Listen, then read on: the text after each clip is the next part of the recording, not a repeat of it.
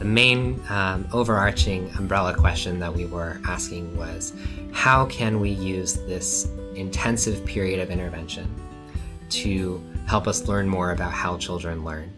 When children are learning, does that precede brain development, or does brain development precede learning? That's this episode's guest, Patrick Donnelly, a PhD candidate and researcher at the University of Washington. Welcome to Lindamood-Bell Radio, a podcast on all things literacy and learning. I'm Dave Hungerford for Lindamood-Bell, and we believe that every individual can learn to read and comprehend to their potential. Every student should go to a school where they're sure to thrive. Lindamood-Bell Academy, a private K-12 school, combines individualized instruction with accredited curriculum. Students can attend online, in person, or a combination of both. The learning needs of each child are addressed so they're ready to learn, and they do.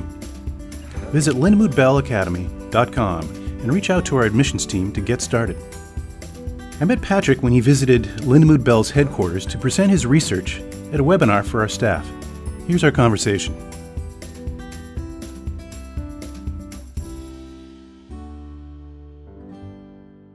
Today I'm here with Patrick Donnelly, a graduate student at the University of Washington. And I just finished listening to a talk that he gave at Lindamood-Bell regarding some of his reading research that he's accomplished, and just finished a publication that we'll get into a little bit. But I want to welcome you to Lindamood-Bell Radio. Thank you. Thank you for having me. And Patrick, tell me a little bit about your journey. You're almost you're a PhD, which is a candidate for your doctoral degree. Tell me about your journey to get to where you are today. Yes, absolutely. So I am from Arizona, but my first exposure to reading research was during my undergraduate degree at Tufts, where I had the opportunity to work with Maryanne Wolf in her lab. And I had entered university as an international relations and Spanish major. But I took her Intro to Child Development course and was really immediately enamored by her work and research on reading. And it was really for two main reasons, in that I was interested in science and I was interested in learning and development. And reading really presents a super cool scientific question.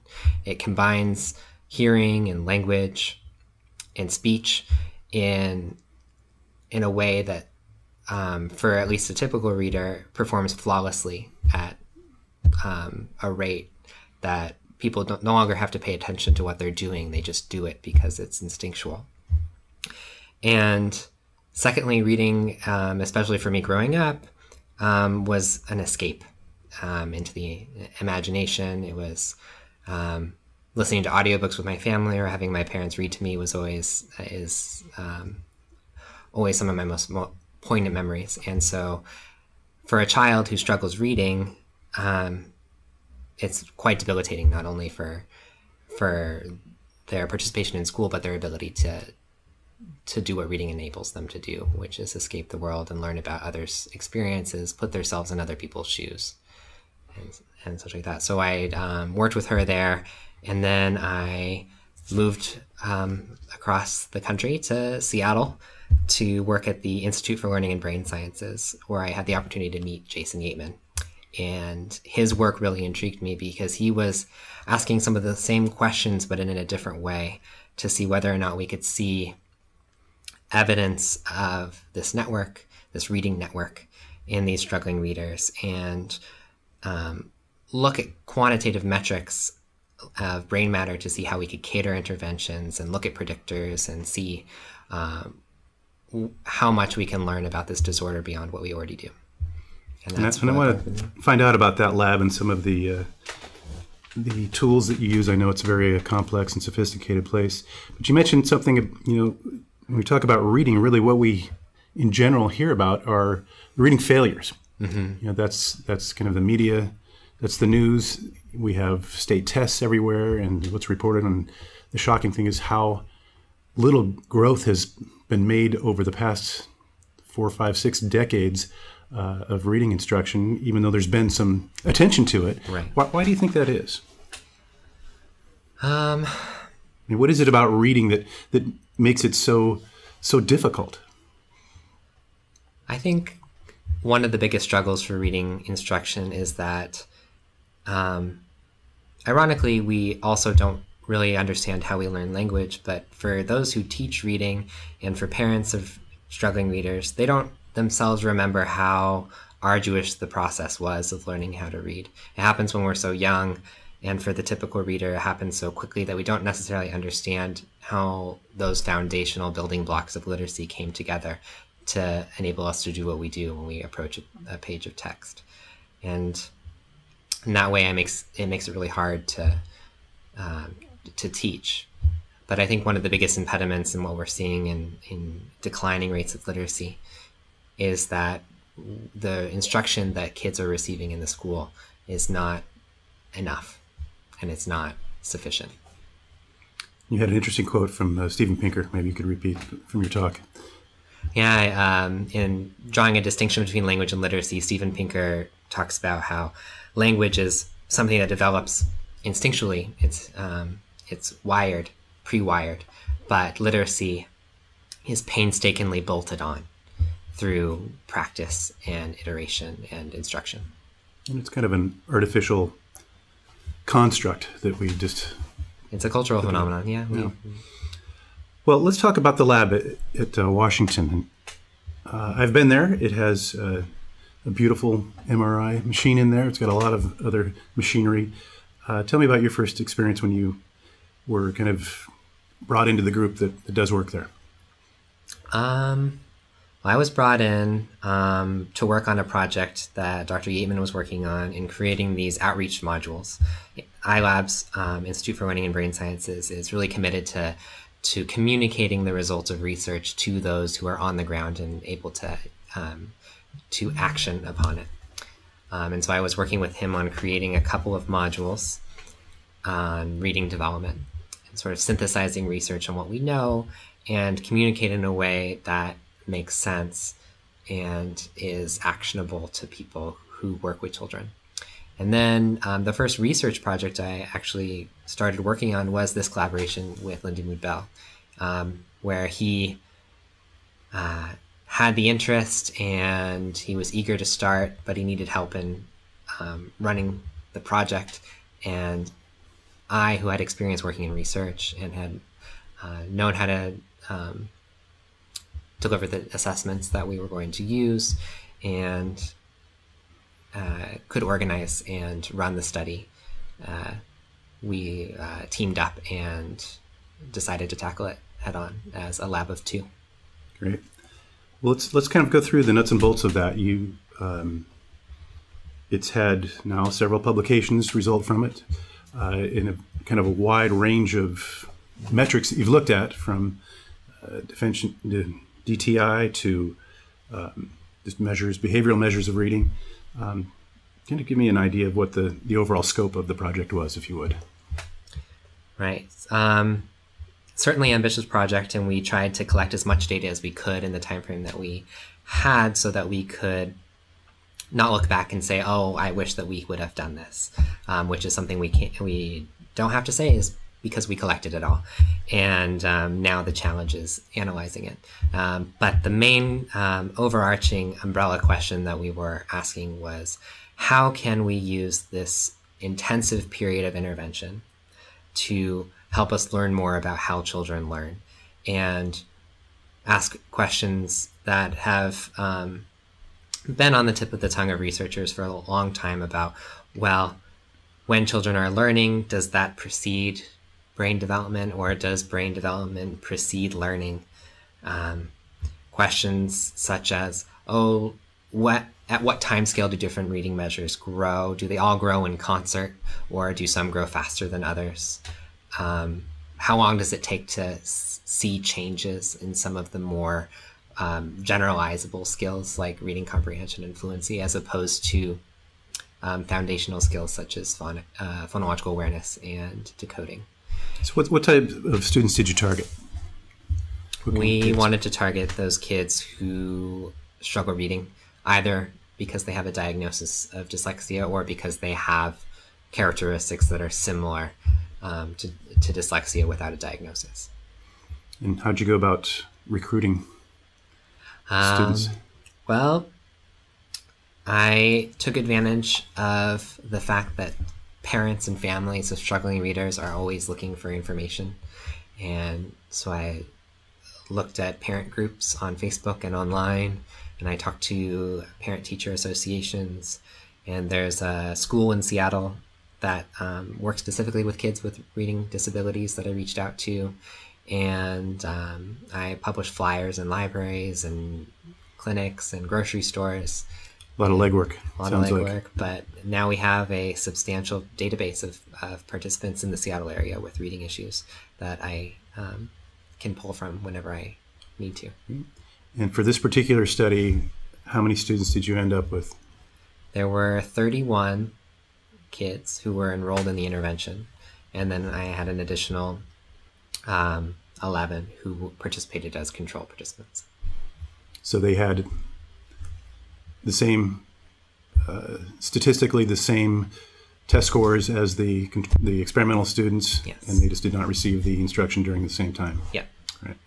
And tell me a little bit about the measures you used initially to group these students. Well, we use measures that are used by other research groups and have been used in the past to characterize reading ability. Standardized measures that are norm reference, which means we're looking at how these kids perform in relation to other kids their age.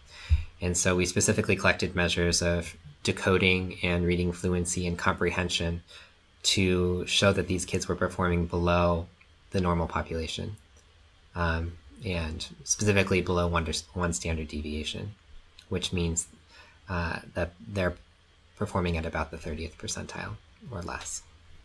And these are tests that they sit down with somebody and they'll have them read a list of words, and that person scores how many words they get correctly. They read nonsense words to measure how well they can decode or read something they've not seen before. What were the other measures that you, There's a reading fluency measure where we give them a passage. In this case, it's either about bees, trees, or whales. And they read the passage, and the scorer scores whether or not they read it accurately.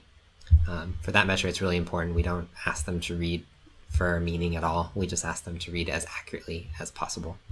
And then our comprehension measure we have is a sentence reading fluency measure, where they read short sentences and decide if they're true or false and make that judgment.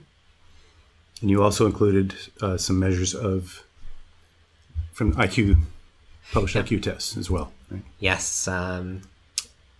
It's an established norm in the field to collect measures of IQ just to see how their reading abilities compare to their quote-unquote general cognitive abilities. So it's fair to say that you're kind of deconstructing reading as a whole into some really specific, measurable skills that these students had to perform. You're going to have some get instruction, some not. Tell us what the instruction period was and the timing on that, how you set that up. Yeah, the instruction period happened over 2 summers, 2016 and 2017, and it was 160 hours of seeing stars delivered for these kids. First summer was at 3 different learning centers in the Seattle area, Seattle, Tacoma, and Bellevue. And then in the second summer, we hosted the Lindamood-Bell trained teachers at our department on the Seattle campus to create a sort of reading clinic. And being that it's a fairly complex program, you had Lindamood-Bell staff doing the actual instruction in the hope that it would make it consistent teacher to teacher. Yes. Great. And you also, what were the scanning processes along? I know you did the behavioral test, the reading test. What were the scanning processes that were involved? Yeah, so for the 4 time points over the intervention, before, after, and twice in the middle, we had them not only do their reading assessments to gauge their reading growth over the period, but we also had them do an MRI session, magnetic resonance imaging, and also a magnetoencephalography session as well. And those both were about an hour and were used to quantify different measures of growth in the networks of reading in the brains of these kids. Well, I can picture a kid getting in the sliding thing, going into the magnet, Yep. and they look up at a mirror that's reflecting to a screen, I think. Yep. What are the tasks that they do when they're having their brain scanned? Well, the beauty of the diffusion metrics that we collected, where we're looking at structure and we're looking at how these networks are built and how they grow, is that we don't actually need them to do any reading task. So we just had them watch a movie, and they got to pick whatever movie they wanted as long as they didn't laugh too much. Because you can't move too much because it'll ruin the images. Is that right? Yep. And so what then is measured as they're watching that movie, in particular in the brain specifically? What we're capturing is the rate of water diffusion. Dr. Gateman can speak more to this because he's the lead on that project. But what we're measuring is how these networks in the brain, how efficiently they work. And the way that a network increases efficiency is through a process of myelination, where the axons in these connections create these myelin sheaths, these insulated areas, so that information can more efficiently pass between them. So it's a complex way of measuring brain activity. And I know the traditional fMRI measures like the iron in the blood flow, and this is measuring the water in the white matter. Yes. So what were the results? So what we found is that the kids, of course, did respond really well to the intervention program, and their reading measures grew across the board. What we were interested in particular was their rate of growth, whether or not there was a linear growth, or whether or not perhaps we could better explain their growth through a higher order polynomial, like a quadratic effect, where from point A to point B, they may not grow 1-to-1, but they may have a slower rate of growth at the beginning and then accelerate towards the end, or they may have a rapid period of growth at the beginning and then sort of plateau. And what we found is, for this study and these participants in this time frame, the best model to describe their growth was a linear model, which suggests a dose-response relationship between hours of intervention and reading growth, where we could reasonably say that the amount that you invest in a child's reading and learning is the amount that you're going to gain in the end. So their gain was fairly consistent over the periods that you measured for these students? For this particular sample and time period, yes. All right. Given the limitations of the study, I understand that. Did you have any expectations prior to that? I would have personally thought that maybe there's the negative quadratic where they're bogged down at first, then all of a sudden something clicks and they accelerate their growth towards the end, but that did not seem to be the case for these kids. I have to say I expected that as well, but I did expect a more positive quadratic for our foundational skills. I expected the decoding measures to grow really rapidly and to plateau. And what we did see was that it was a little bit more, it was more linear for all measures. And I think that if we were to extend to more hours of intervention, we might start to see quadratic effects of that nature for all measures in our battery. That said, though, practically and logistically speaking, having students for 160 hours is a pretty good achievement. It certainly is. It's to my knowledge, it's the most intensive intervention that has been delivered. What we also found, another main finding that wasn't published, was when we were looking at individual differences and we were saying, okay, what is it about certain kids that made them benefit or not? We looked at many of the measures that are used in the literature, such as phonological awareness and rapid autonomized naming and IQ and age and starting reading ability. We looked at whether or not those had an impact, and we found that age and rapid naming and phonological awareness didn't predict who would succeed and who would not. But we did find that IQ and reading ability did, and in a way that we didn't necessarily expect. It was those readers who were most impaired and those that had the lowest IQ who benefited most from their participation in the program. And so several years it took you to to complete this. Tell me about the publication process. Oh, it was a roller coaster. I submitted it initially in January of 2018, and it did not succeed in 2 journals that it was submitted to. And this final journal, Frontiers in Psychology, I submitted to at the beginning of this year, in March. And it took a while for them to find and match it with reviewers, and then it was published in August. So, in Frontiers in Psychology. Frontiers in Psychology. I think it's always good to reiterate the level of scientific review that each piece has. But if it makes it to publication, it's a big deal. Right. I mean, there are how many reviewers they see this blind, Yep. and there are people that are established in the field. Right. And they go through the process, and do they come back to you with more questions typically? Do they want to review some of your data? Do you submit your data? So there's 3 responses you can get from reviewers. You can either get a revise and resubmit, which means they have questions but they feel that they can be addressed, or you could get a reject, where they just give you your reviews and say that they didn't think it was possible for you to address the questions in a way in this particular manuscript for you to publish. And then the third is that which is rare, is that they accept without revision.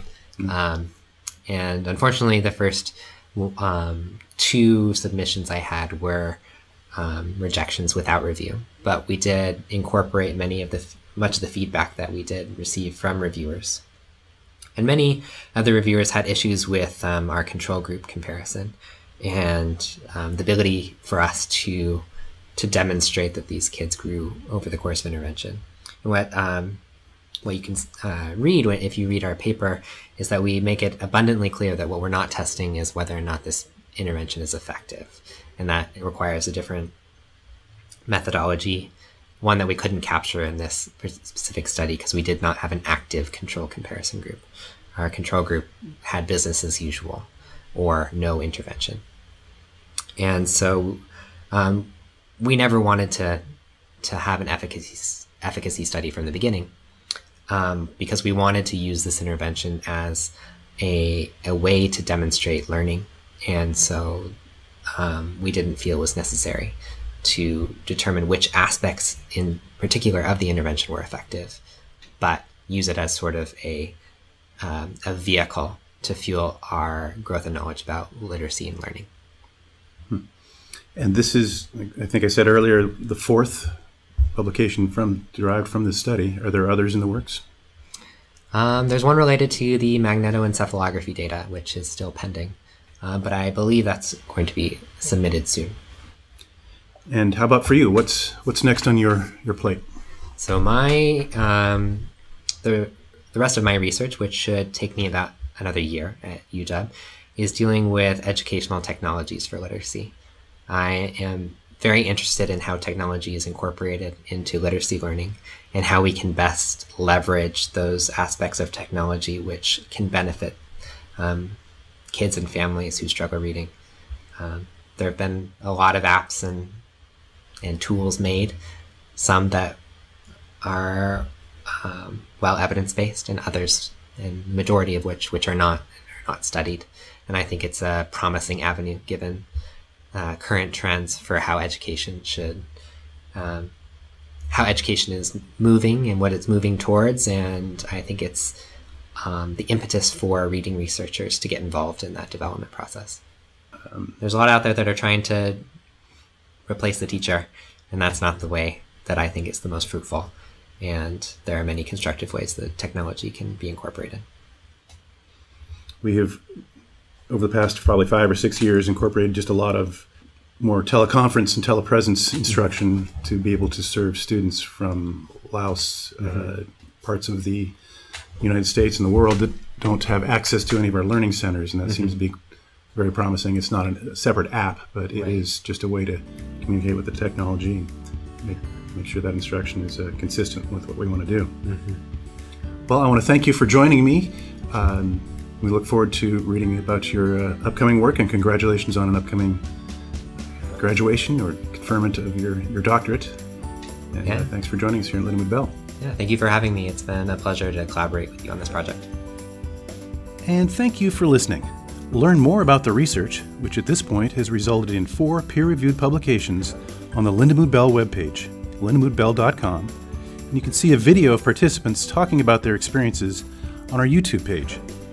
You can also follow us on Facebook, Instagram, and Twitter. We are Lindamood-Bell.